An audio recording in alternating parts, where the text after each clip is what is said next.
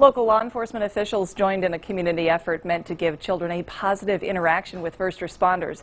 10 groups of law enforcement and first responder agencies from Luzerne and Columbia counties gathered in Nescopec today for Buddies with Badges. Responders from state police to university officials were there to answer some questions, take some pictures, and just hang out with community members.